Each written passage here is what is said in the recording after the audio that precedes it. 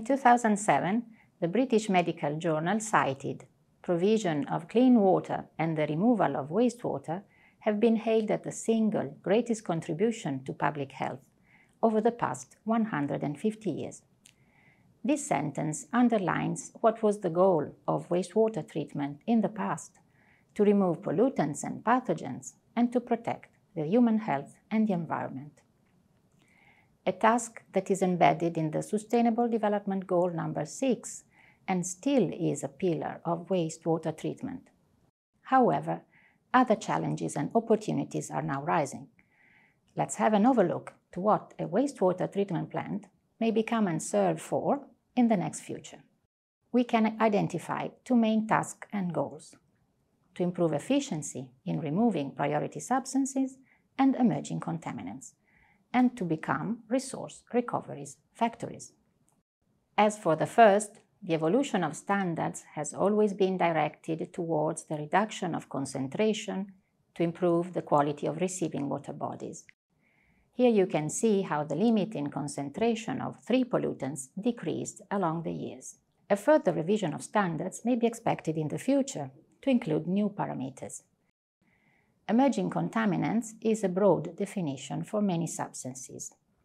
They are called emerging because the level of risk they pose is not yet ascertained.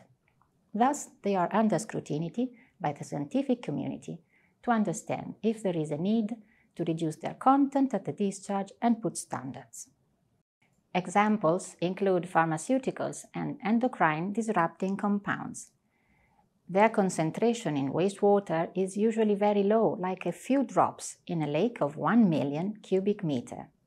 A current plant is able to partly reduce quite a lot of these substances, even above 90%. Some of them, on the contrary, are recalcitrant, and the installation of new treatments would be needed in case of new standards coming in force. A recent emerging contaminant in wastewater that has raised much concern is microplastic. Microplastics are tiny fibers and fragments of various shapes, dimensions in the range from 5 mm down to 1 micron. Being so recent this issue, the methods to sample and analyze microplastics are still under development. A main source of microplastics in municipal wastewater is the washing of synthetic textiles. Other microplastics are intentionally added in some products or come from the fragmentation of plastic-made structures, including plastic objects improperly disposed of. The removal of microplastics in a common plant is very effective, more than 90%. However, microplastics are not eliminated, but they end up in grit and sludges. Moving to the second goal, we cannot miss the opportunity to transform a current plant into a water resource recovery facility to stand climate change and the overexploitation of natural resources. This paradigm shift requires two complementary trajectories: extending the application of available techniques and developing new technological processes and solutions. The technological possibilities extensively studied in the past decades are vast. Energy can be recovered as biofuels, electricity and heat. Some options are current and common, like biogas and biomethane production. Other options show an increasing application, like heat pumps or sludge incineration. Other options are not widely applied or are under development. The nutrients in wastewater, mainly nitrogen and phosphorus, can be recovered and be used as fertilizers.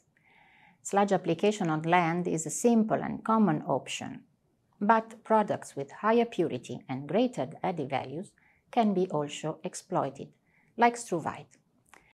Besides fertilizers, other products can be recovered from wastewater: polymers, volatile fatty acids, metals, and more. Some of these routes are already applied in a few plants.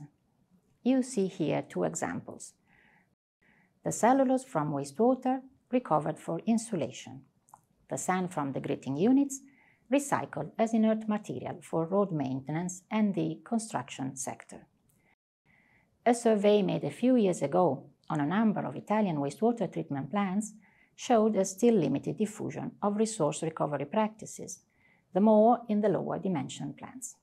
But the path is open, and several water utilities are on the track.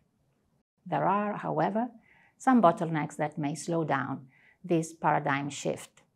From a technical point of view, wastewater is an uncommon raw material to deal with because compounds are highly diluted, making their recovery more difficult. Also, flow and composition are very variable in time. Secondly, recovered products must be hygienized to prevent the presence of pathogens. Third, traces of hazardous elements may be present and should be removed, adding more cost for their recovery. Finally, a strong social and political acceptance and support are needed. In most cases, however, the main bottlenecks are the process cost, the resource quality, and the market supply potential. They should not be considered as a barrier to resource recovery implementation, but on the contrary, as a starting point for future optimization.